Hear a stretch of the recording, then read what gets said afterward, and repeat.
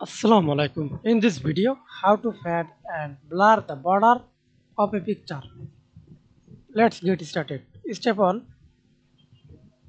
Select the rectangular marquee tool, feather 0 and select it to this area with outside.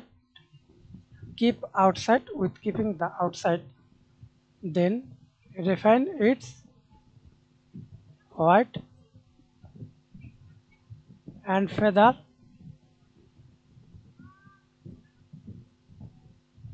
up to. That's it. Layer mask. Okay. And step 2.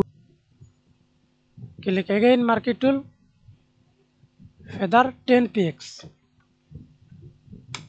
Feather 10 px. First of all, click single selection outside and remove selection inside. Okay, and go to filter tab, blur, field blur, up and down.